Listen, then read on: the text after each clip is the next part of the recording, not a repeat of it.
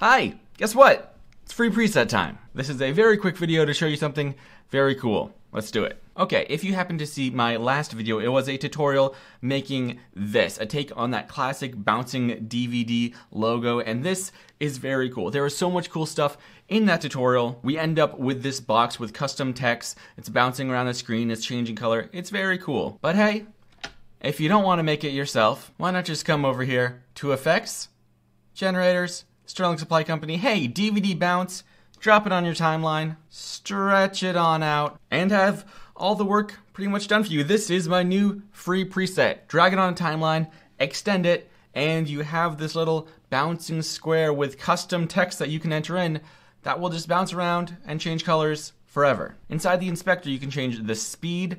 I do recommend you keep this very slow because there is no motion blur. I didn't include motion blur either because I think that kind of goes against like the designed look. You could always hop in and manually turn that on.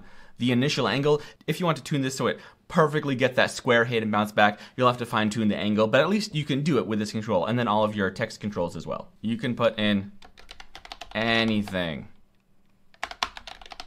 whatsoever. See? Da da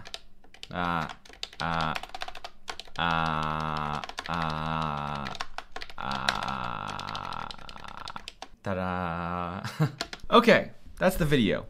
Kind of. I said in the tutorial that if there was interest, I would make this a free preset, and someone was like, hey, I want a free preset, so here it is. I'm putting it out there. I hope tons of you use it, but I also want to take this as an opportunity to point back to the tutorial. There is some real cool stuff going on behind the scenes. So check out the tutorial, crack open the preset, and see for yourself. It uses particles. It's crazy. As always, download link in the description. Thanks for watching. I'll see you next time.